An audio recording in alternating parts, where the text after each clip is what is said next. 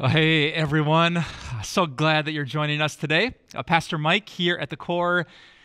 And today I'm just so grateful for whoever Jesus chose to invent technology. I know so many of you are at home right now. You're watching online, connecting with God, gathered with family, friends, and I'm so grateful that as a church family we can connect in this way. Now, if you're watching on Time of Grace right now, what you might not know about our ministry is that we film these messages pretty far in advance. We need time to edit things, distribute them to our ministry partners. To be really honest, we need to cut it down so it fits in our allotted TV time slot. So what you might not know right now where you're sitting is that I'm filming this message right in the middle of the craziness of the coronavirus. Yeah, you remember that? I hope if you're watching this on TV, Corona is way part of the past, just a distant memory, which is kind of a challenge for us. I want to speak to those of you who are watching on TV, but I also want to address our church family who's living in the midst of this.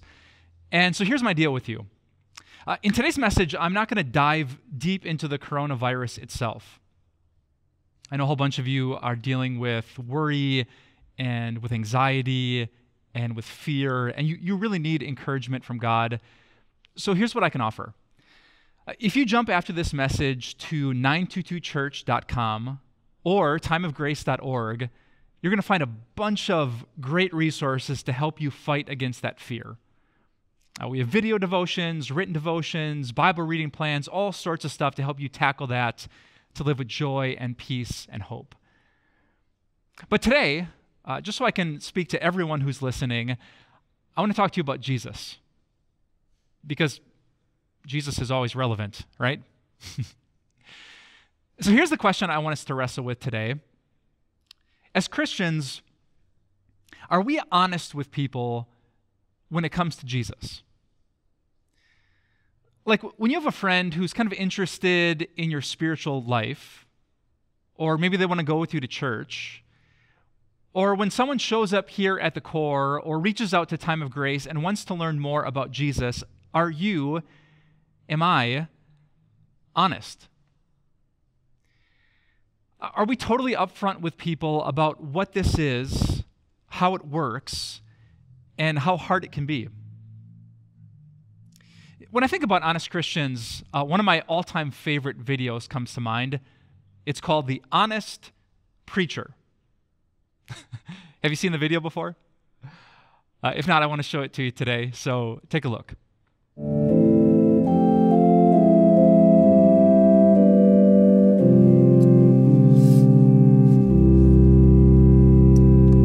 Today's reading comes from the book of Proverbs.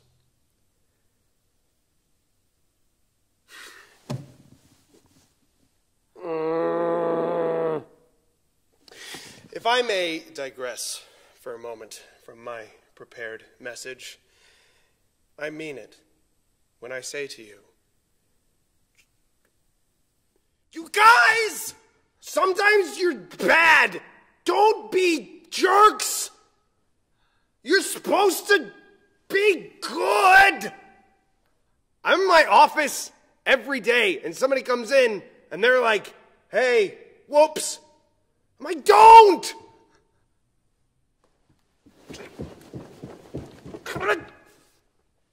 Dan, what is your deal? If anybody doesn't know, Dan is the worst. I took a vow to not say who was the worst, but it's Dan. You guys are making me look bad in front of God. What's that? Oh, look, it's Jesus. And he said, stop it! The word of the Lord.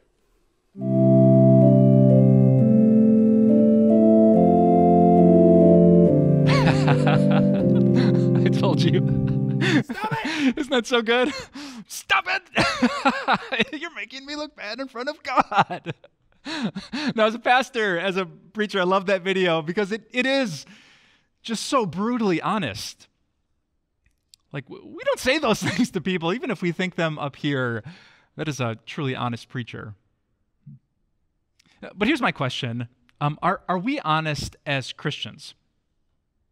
Now, don't worry, I'm not going to say anyone is the worst here today, but when someone's interested in Jesus, are we upfront with them? And I think my answer to that question, my honest answer, is not entirely. If you've ever heard me talk about Christianity before or about our church's ministry, you might have heard me say something like this. I'm so glad that you're here. And I want you to keep coming back. And keep watching on TV, watching online, coming to church, because the more you gather around the words and the promises of Jesus, the more peace you're going to have in your heart. So if you want peace, keep gathering. Hear how Jesus loves you and he's with you, that God is right here. He's got this. He forgives every single sin. His mercy is new every single morning.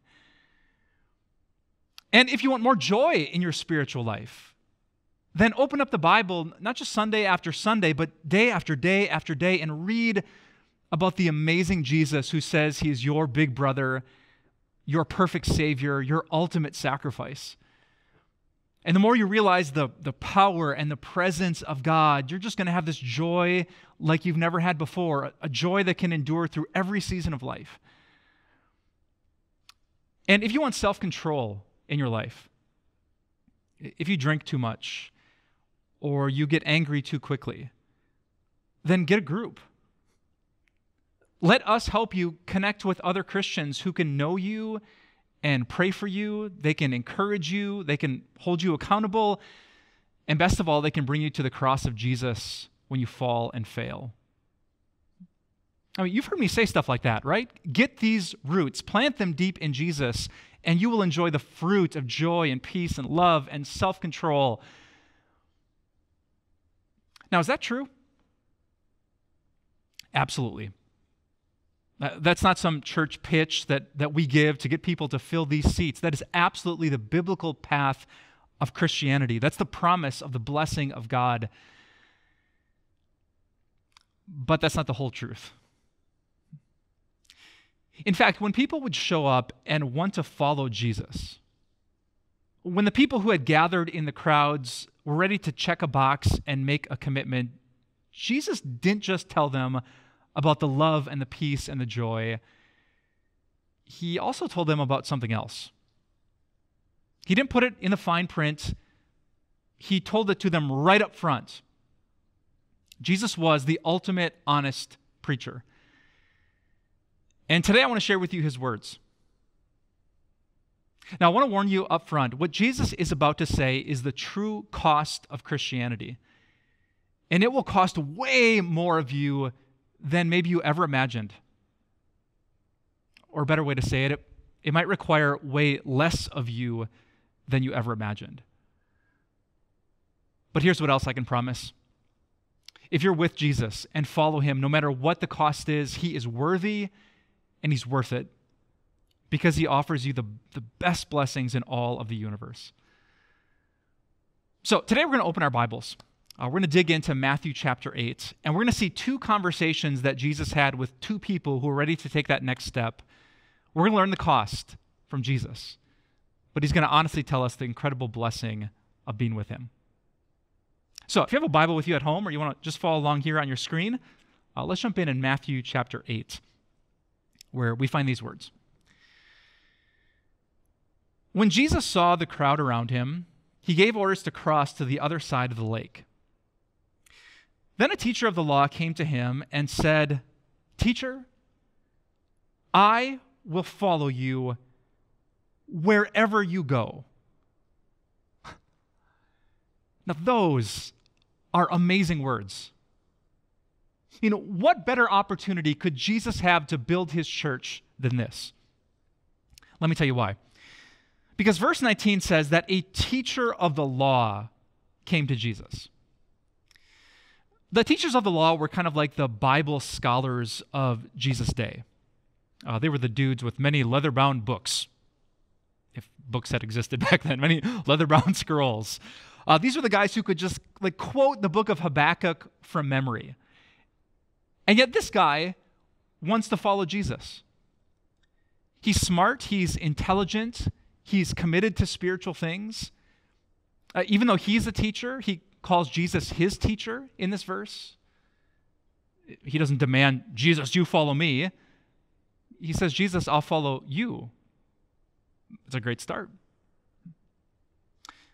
What's even better is that this is the only guy in the entire group who says it. I did a little research this week on the phrase teachers of the law, and I learned that that phrase shows up 63 different times in the New Testament. And this is the only time it's good. There's one time where a teacher of the law kind of admits to Jesus that he makes a decent point in a biblical argument, but all of the other times, all the other 61 times, do you know what the teachers of the law do? They try to trap Jesus and trick Jesus. They plot and plan and push back against Jesus. The teachers of the law, by name, are the guys who help put him on the cross. All of them, except this guy. When all the other teachers took a step back and crossed their arms, this guy is the only one who took a step forward to follow Jesus. He turned his back on the popularity and acceptance of his friends. He didn't need to be like all of his other colleagues and co-workers. This guy said, Jesus, even if none of them do, I will follow you. And if that weren't good enough, did you hear this word? Teacher, I will follow you wherever you go. That is the perfect word. Jesus, wherever. You want to go to Galilee? You want to go through Samaria? Judea, Jerusalem, Jesus, wherever. You're the Lord. You take the lead. I'm just here to follow you wherever you go. Now, come on. That is as good as it gets. So what would you have said to this guy? And imagine if some celebrity showed up at our church and he said, I'm in. What if someone famous, some YouTube star, the Jonas Brothers, Jojo Siwa, Justin Bieber, Kanye himself, Aaron Rodgers, your favorite athlete, what if they reached out to you and said, hey, tell me about Jesus, because I'm all in? What if some billionaire, some philanthropist showed up to your ministry and said, you tell me what to do, you tell me how much to give, you tell me where to serve, wherever Jesus wants to take me, I'm in. What would you say to a person like that? Here's what I'd say. I'd look around at the crowds and I would say, shh. Did you hear that? Sir, could you say that again? Did you hear that? Wherever. This guy will follow Jesus wherever. That, ladies and gentlemen, that is faith. That is what God himself is looking for. That's what I'd say. But that's not what Jesus said. Now check out his response in verse 20. Jesus replied, foxes have dens and birds have nests, but the Son of Man has no place to lay his head. Jesus says to this guy, do you really want to follow me? Sir, today the foxes will snuggle up in their little den, safe and sound, and they will fall asleep. The birds of the air will nestle up in their high nests, far from danger, and they'll fall asleep. Sir, do you know where I'm going to sleep today? In a boat. Read Matthew chapter 8. That actually happens. Jesus has no pillow, no mattress, no familiar home. He's going to fall asleep exhausted from an exhausting day of work in a wet boat. A hard brown plank will be his pillow, surrounded by 12 exhausted, probably stinky men. And he's honest with this guy. He says, you really want to follow me? What if it costs you? What if you have to give up your comfort, your safety? What if it's dangerous? What if you have to lose the entire life you used to know? Yeah, Jesus' response actually makes me think of an experience I just had in Israel. A couple weeks ago, I was in the city of Jerusalem, and I had this really romantic idea that I was going to get up and I was going to run up the Mount of Olives just as the sun was rising and see the bright light shining on the city where my Savior lived and died and rose for me. So I looked it up on Google Maps, and I found out that from my hotel on the west side of the city, down past the Temple Mount, and up to the top of the Mount of Olives was only about a 2-mile run. So there and back, 4 miles. I run quite a bit. Not a big deal. But do you know what happens? It was way, way, way harder than I ever thought it would be. Before I show you a picture, let me explain something to you. My wife and I were considering running the San Francisco Half Marathon on an upcoming vacation. But we Googled it, and we found out that the marathon was way harder than we anticipated. In the half marathon, those 13.1 miles, the elevation climb in San Francisco was 792 feet. 792 feet up and 13 miles wide. And my wife and I looked at each other and we said, maybe not. I mean, this is our vacation. Oh my goodness, we want to walk the day after the race. And so we decided to not sign up for 13 miles because it was 792 feet tall. Well, back to Jerusalem. Do you want to know what I found out?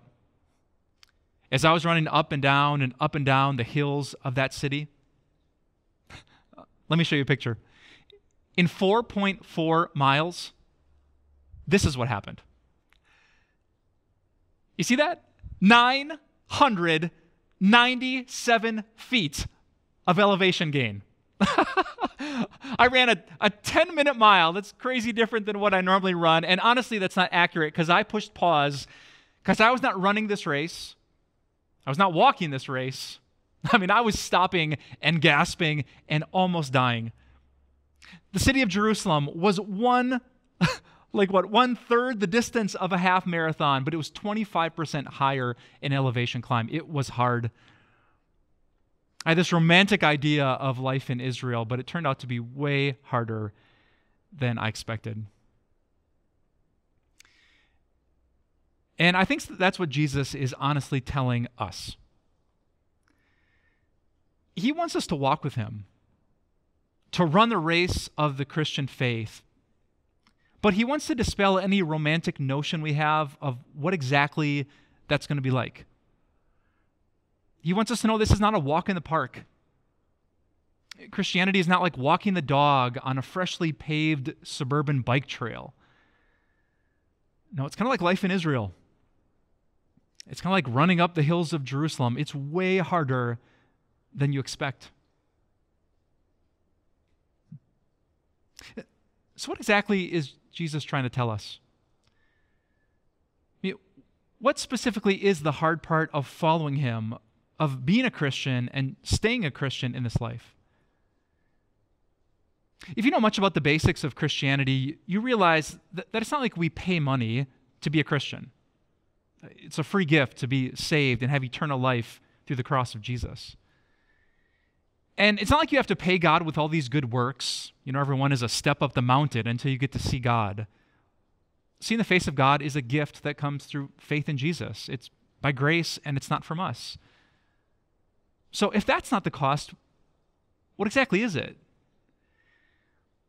What does Jesus want us to know up front as we start to follow him? Well, that's what Jesus explains in conversation number 2. Apparently, while the teacher of the law thinks about Jesus' sobering words, another guy comes forward. And in the second conversation, Jesus tells this guy exactly the true, honest nature, the cost of Christianity. So let's jump back to Matthew chapter 8. Here's what we find in verse 21. Another disciple said to him, "Lord, first let me go and bury my father." Well, that's a pretty good start, isn't it? This guy's called the disciple. In Greek, a disciple is a learner or a follower. That's a good, humble start. And he even calls Jesus not just teacher. Here he calls him Lord. That means, Jesus, you're the master. You get the last word. I'm humbly here to follow you. So this is a great start, right? And the only thing the guy wants to do is to first go bury the father that he loves. But that's not good enough for Jesus. Because this guy in verse 21 uses a word that offends God more than any other. It's the 5-letter F word. Did you catch it? F-I-R-S-T. First. Lord, first let me go and bury my father. And Jesus won't have it. Here's his response in verse 22. But Jesus told him, "Follow me, and let the dead bury their own dead." Okay, can I take a really quick tangent? This is a hard verse to interpret for a whole bunch of reasons. First, most Bible scholars think that based on Jesus' answer, this guy's father probably isn't dead just yet. He probably had an old, elderly, aging father, and he wanted time to take care of that before he followed Jesus. So, Jesus, give me a few weeks, a few months, maybe a few years, but then I'm all with you. And Jesus' answer is kind of confusing too. Let the dead bury their own dead. Obviously, physically dead people can't bury anyone else. So what he seems to be saying is let those who are spiritually dead, those who don't care about following me, take care of the priorities of this world. I'm not positive of that interpretation, but I do know this. The guy said to Jesus, "Jesus, I'll follow you, but first." And Jesus replied to him, No. First, follow.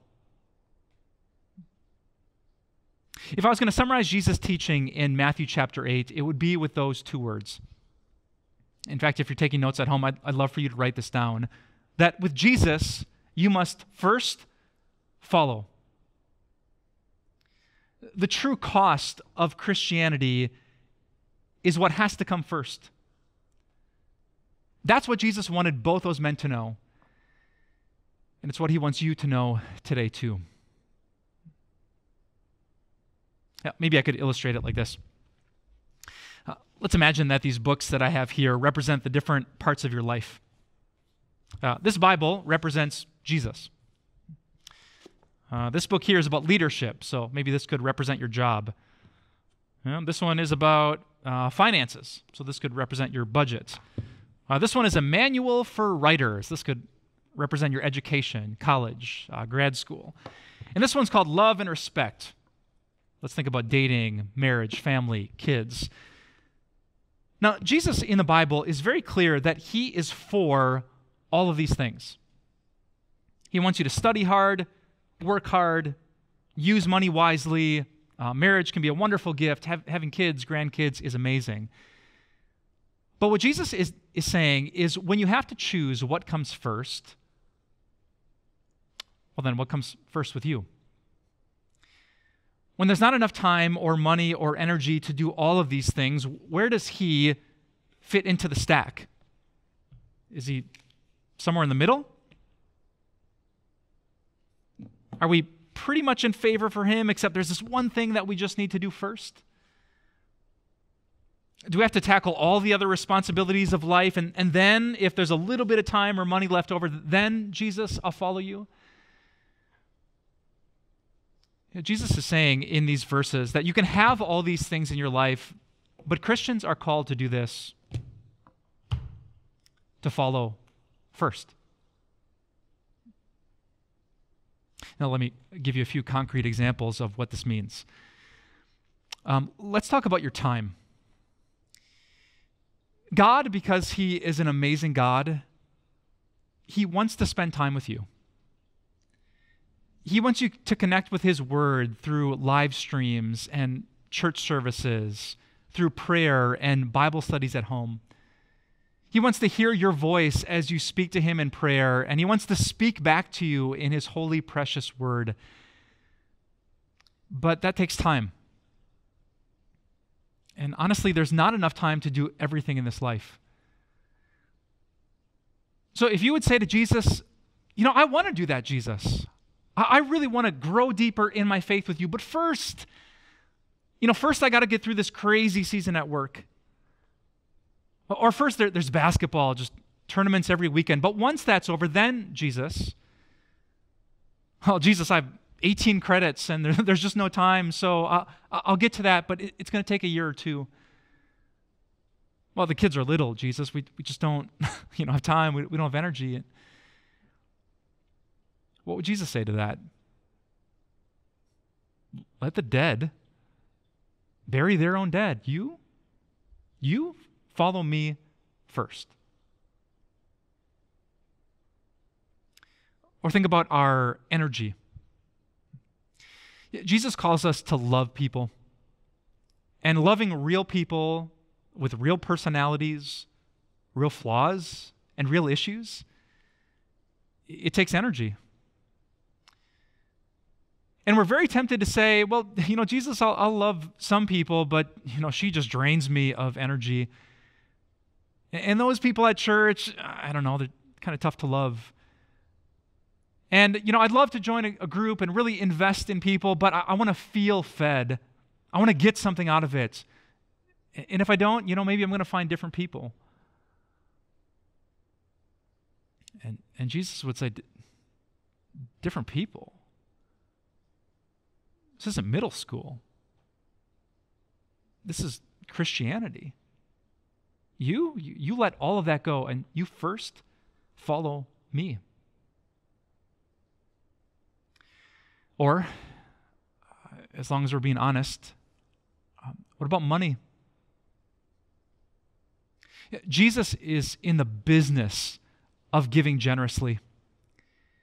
He loves it when his church takes care of people, when we love one another in dollars and cents kind of ways. Read the Bible. He has a great heart for the needy, the poor, the oppressed. But so often, do you know what we do? Me too, Jesus. But first I have this budget. And first I want to take the kids to Disney.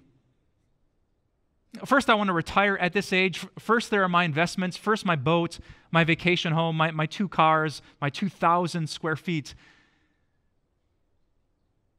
And Jesus says, Disney? Whoever said this was Disney? No, first, you give. First, you serve. If there's some left over, then do that. God bless you. But first, you follow me.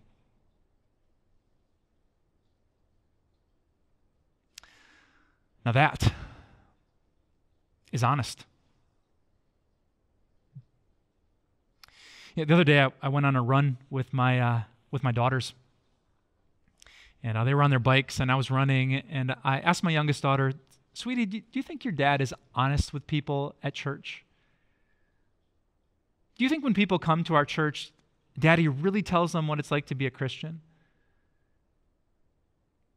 And my little girl said, "Kind of. But Daddy, you don't want to scare them away." And so I told her about Jesus in Matthew 8. And I said, "Sweetie, do you think Jesus should start acting more like Daddy? Or Daddy should start acting more like Jesus?"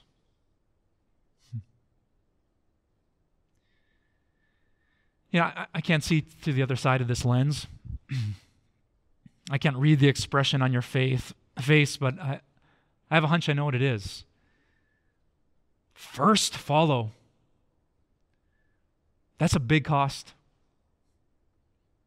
That would change our priorities. That would change our lives. That would hurt harder than the hills of Jerusalem. But if you're not smiling right now, you miss something. Because I said the big idea for today is first, follow.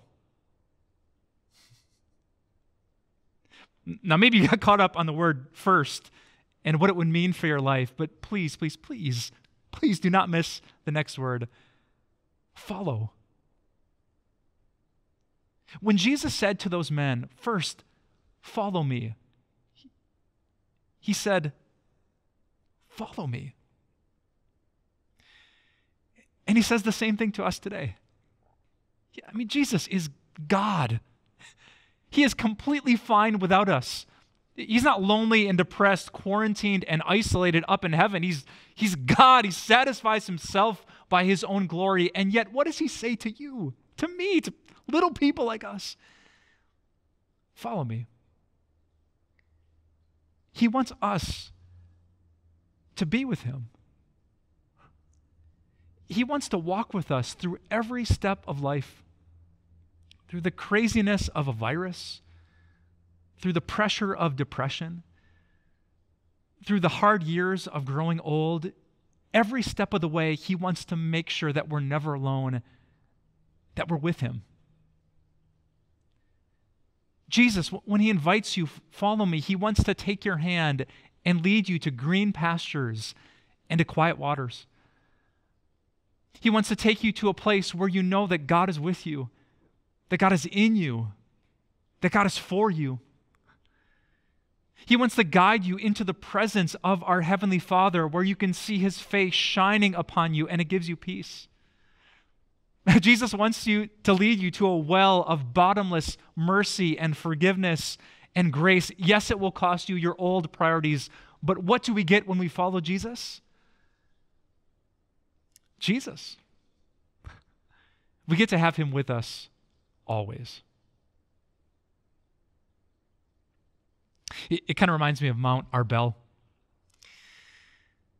A few weeks ago when I was in Israel, we were trying to shoot a few devotions, and we, by random chance, stumbled upon a parking lot which was connected to a path. Now, let me show you a picture of it. There was this stone path that led into this valley, and what we didn't know at the time is that this path was the entrance to one of Israel's most beautiful national parks. And the path wound up Mount Arbel on the western coast of the Sea of Galilee. And as we followed that path, honestly, it was costly. Actually, let me show you the next picture. It was so costly, I was sweating and gasping and dying. I unbuttoned my shirt because it was way harder than I thought it was going to be. There were some times where the rocks were shifty. There were literally cliffs that would have plunged me to my death.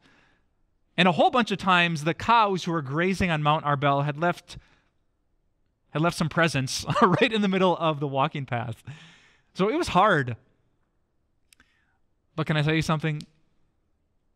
It was probably the best part of the entire trip. Every time I stopped on that path and I looked around, I saw the beauty of Galilee. The sun was setting to the west. The Sea of Galilee was just around the corner to the east. The green grass, the plunging valleys, the blue sky. I would pull up my phone and try to capture the beauty. And the longer I went, the higher I climbed, the more beautiful it got. Until I finally got to the top. Let me show you a picture of that. At the top of Mount Arbel, you turn around the cliff face and you see the sea. The shore of the Sea of Galilee where our Savior lived and worked and taught and healed and forgave and saved. And when I stood there, there were not words to capture the joy of that moment. And that experience reminded me of what it is to be a Christian. One day we're going to get to the top. By the grace of Jesus, we are going to see the full view of our Father's face in heaven, and there will not be words for that. But even now, even on the path as we follow Jesus, when we stop and think about who we are, children of God, about what we have, a divine plan for our lives, about what is ours, forgiveness for every sin, mercy for our pride, patience with our weakness. We have a God who walks with us every step of the way. He needs nothing, and yet he gives everything. He gives himself. And so, yes, first is a great cost, but first follow is the greatest reward. In one of his stories, Jesus said, "The kingdom of heaven is like a man who finds a treasure in a field, and with joy he gives up everything he has to purchase that field." It's exactly what Jesus is teaching. You have to give up all the priorities of the past. Everything has to look different, but when you follow Jesus, you get a treasure. You get the Father and the Spirit and eternal life with all three, and joy that will never end. Do you know how I know that that's true? Because Jesus didn't just count the cost. He paid the price. The Son of God gave up the joys of heaven for an earth where he had no place to lay his head.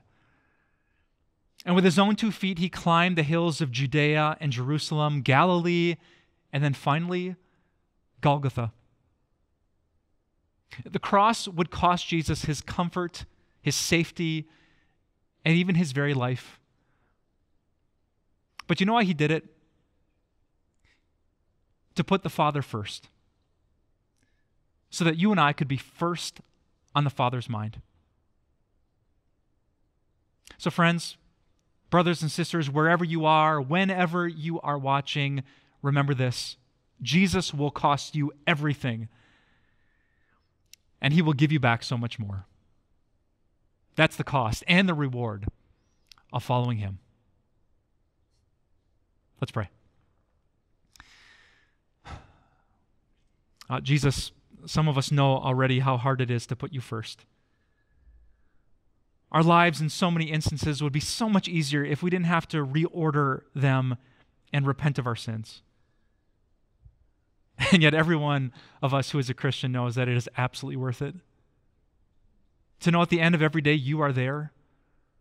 To know that despite all of our weakness and failures, that we are cleansed and washed. We are beautiful. We are yours.